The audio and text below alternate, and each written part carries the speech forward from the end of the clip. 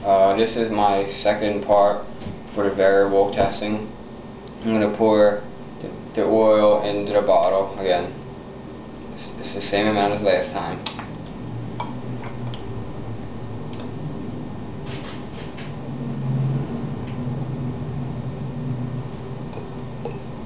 It's 3/4 of oil in the bottle. I'm going to pour the rest of it in water. I put ice cubes in there to make it colder for my variables.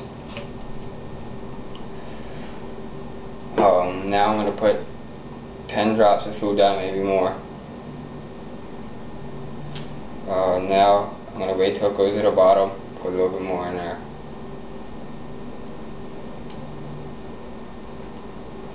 Now I'm going to put the Alka-Seltzer tablets into the bottle, and I'm going to check if the colder water will make the bubbles come up faster or slower. That's my variable. They're coming up slower right now, because the water makes everything slower, and the particles move close together, far apart, and they won't bump into each other, cause a fast reaction. They're starting to come up now slower than they did for the first time. Add more tablets in there. They're starting to come up now.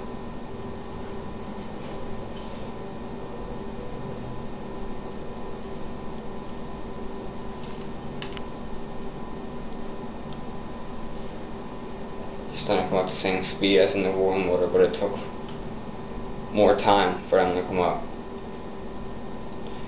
This is my project for the lava lamp, and my variable worked.